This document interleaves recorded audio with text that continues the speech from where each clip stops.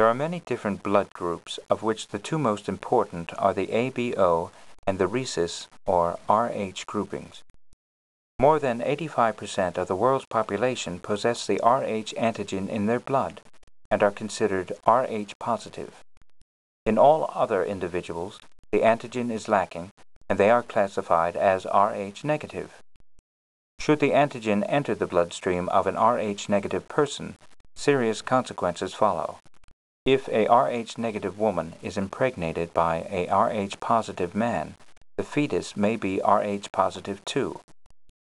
If the Rh antigen enters the maternal bloodstream via the placenta, it induces the woman to produce anti-Rh antibodies, which could attack subsequent Rh positive fetuses, causing jaundice and possibly death. Treatment in such cases is to transfuse the baby immediately after birth with Rh negative blood.